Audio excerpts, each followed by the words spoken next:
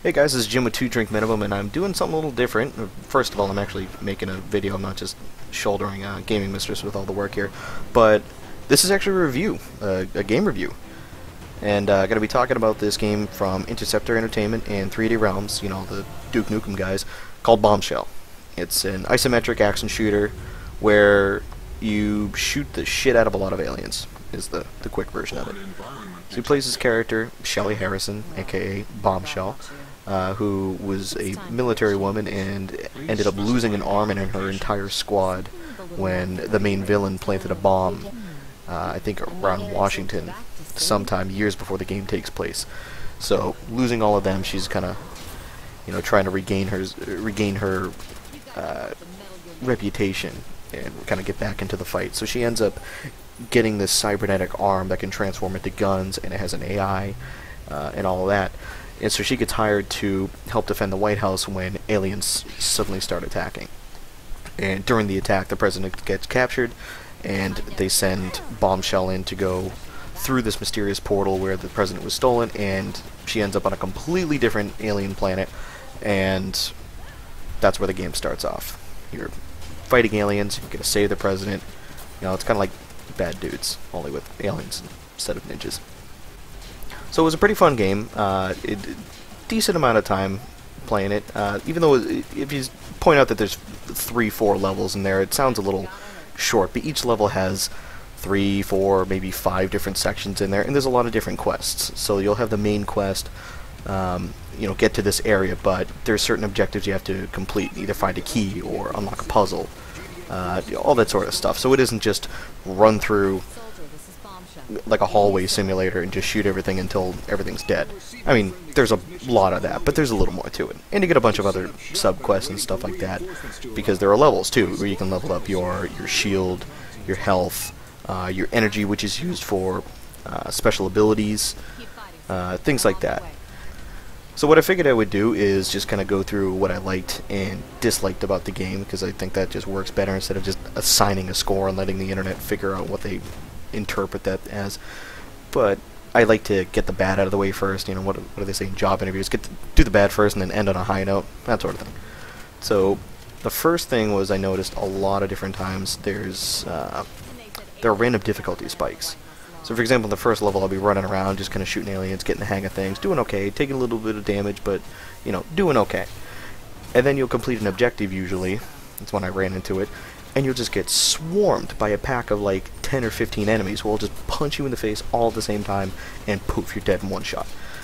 Well, you know, 10, 15 little shots all put together, but you get what I mean. And that kept happening. I figured it'd be like a one-time deal, but then it happened more than once or twice, so it was definitely noticeable. I mean, I think that could just be a balance thing. I don't know if that was intentional or whatever. And it's tougher early on because you don't have a whole lot of guns. You get your main gun, and there are, you know, you get different guns in the game. Like you get a machine gun, you get a shotgun. The shotgun's really fun, and things like that. But early on, all you really have is your initial gun and maybe the machine gun, which isn't all that great until you upgrade them. So those difficulty spikes kind of catch you unaware, but thankfully they're not debilitating, because you could just respawn from your last checkpoint and all it costs you is like 5% of your money. Not too bad. But that difficulty spike really punches you in the face to keep with that going on the first boss. So I'd run into the first boss and I'm thinking, alright, cool, you know, let's beat him up. And then I realized that when he's dying a lot faster than I expected for a boss, I'm thinking, okay, he's going to have some multiple phases, and I was right.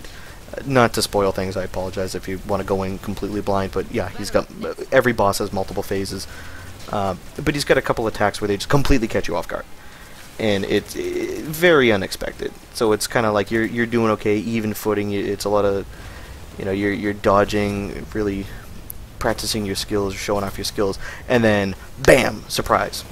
This huge thing just came out of nowhere, and you had no idea what the hell happened. But speaking of the first boss, it leads into the other main issue, which really, for me, kind of knocked the score down. And I know I know I said I wouldn't really hold it against the game too much, but the bugs. I'm not talking about alien bugs, even though there's a bunch of them. I mean the game bugs. Things like clipping into walls. enemies clipping into walls. Sometimes when the enemies would clip into walls, they'd either become invincible, or maybe they'd just become sitting ducks. Health bars disappearing. One time I hit to respawn after I got killed, and just never showed up again. I just was gone. It's just a blank screen. I had to end up restarting the game. Now, and I say all this with, you know, kind of an asterisk at the top here, because I started playing the game before a bunch of patches came out, because the Bombshell team is working on it up until the release window, and there's going to be a day one patch to fix a bunch of bugs. So, you know, I'm not going to hold it too against them. There's probably a lot that I ran into that has either been fixed, but I didn't see it because I had already beaten a level at the time, or they're going to fix in the day one patch. So I'm not holding a whole lot against that. But it was definitely noticeable, especially in that first boss, because he was hitting me when I was nowhere near his big mandibles, or whatever the hell you want to call them. And there are other times when he didn't hit me and I was standing right in the middle of him, when he should have killed me in one hit.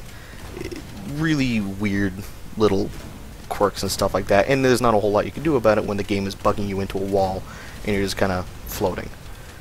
So those are really the bad, and it's not a whole lot to really ruin the game experience, but it's kind of frustrating when you have to restart the game because you died and never came back. Things like that. Okay, so now we get the bad out of the way. Get that out of there. Now let's talk about the good, because there is a lot of good going on here. The first thing that I noticed, that you'll notice, you'll probably see in the video that's playing right now, is the visual design, the actual look of everything. It looks really, really cool. Like you get this giant dying sun underneath all these cracked and floating platforms and stuff like that, and the graphics are really cool looking. Like a lot of detail, even on like little mundane things like the floor pattern, or the rocks, or you know, again, the dying sun in the background that's all swirling and everything, and the light shining off of it. And the next level is Zareth. It's a completely different planet.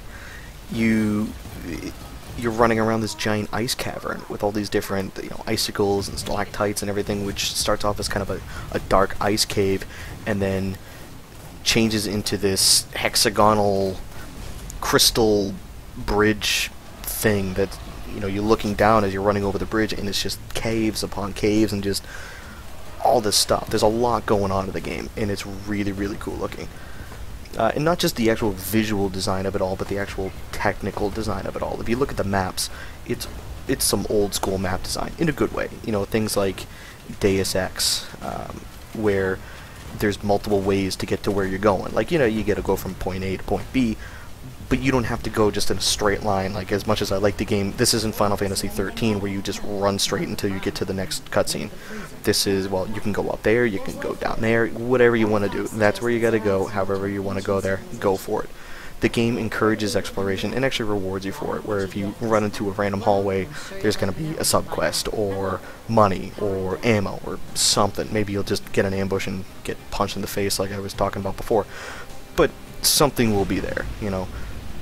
So it's nice to kind of have that level design back in, instead of just go point A, point B, get a cutscene, shoot some stuff, rinse, repeat until the boss, and then, you know, you're done. And finally, the music. The music was really cool. I mean, it was also kind of old school rock, very reminiscent of the Zerg music from StarCraft 1. If you kind of like mixed it with a little bit of the Terran music on StarCraft, and then they kind of dated Duke Nukem for a little bit and kind of made a song or two, stuff like that. So it really fit the game well when you had the fight scenes, and you know, you're running around the ice caves and stuff. It was kind of not really spooky, but sort of mysterious, and then an actual boss fight kicks in and it really pumps you up and you want to just shoot the shit out of it. So the music was really good until the end credits song, which I'm not going to explain it because I won't spoil anything, but it didn't seem to really fit. Not to say a bad and all the good side, but it was a little weird. You'll see when you get to it. There's actually a version of the game that comes with the soundtrack, so if you're going to pick this up, I recommend that because it's pretty damn cool. Not really something you're going to be just blasting at the office or whatever when people are listening to soft rock, but, you know, if you want to put headphones on and really psych yourself up for getting that report out to your boss last second, that'll be the soundtrack for it. Okay, so all that said, what's the verdict? Because that's what a lot of people are coming here to see. And I had to think about a rating scale, because I don't think we actually have a rating scale right now. So what I'm going to say is I'm going to give it 1 out of 2 drinks. Now, that isn't a numerical value, so that isn't a 50%, and it's, 50% is like a death sentence for games. What that means is that the game is worth checking out. It doesn't do anything crazy different to elevate it to God status, but it doesn't do anything that really holds you back from enjoying it. I enjoyed it. It had a little bit of a slow intro, I think, but that's just because, you only have like one gun, and then you're slowly unlocking things, getting new abilities, and all that, but eventually you're really running around and you just become this awesome killing machine, and it's pretty fun. The second boss fight especially is super fun. But I'm putting an asterisk on that rating, the 1 out of 2 drinks, because if the bugs get fixed, which they're supposed to, like I said earlier, they're working on fixing the bugs, it's going to be a day 1 patch and all that stuff. If they fix all those bugs, it's like a drink and a half out of 2, which means, yeah, definitely check it out, play it, fill up your whatever you want in your glass, and play through the whole thing. It'll definitely be worth your time. So it's not going to be, again, godlike status, but if they fix those bugs, definitely check this out.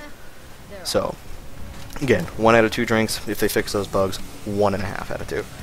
Weird rating scale. I'll come up with a video or something that explains all of it, but I like the whole not numerical value and just an explanation for it all version of a rating scale better. So anyway, that's Bombshell. You get a little bit of good and bad in there. Be sure to check out all of our other videos, not ones where I'm rambling like this. Maybe I'll get some more videos to review, things like that. So, like, subscribe, all that other typical YouTube video ending sort of things, and thanks for watching. Bye, guys.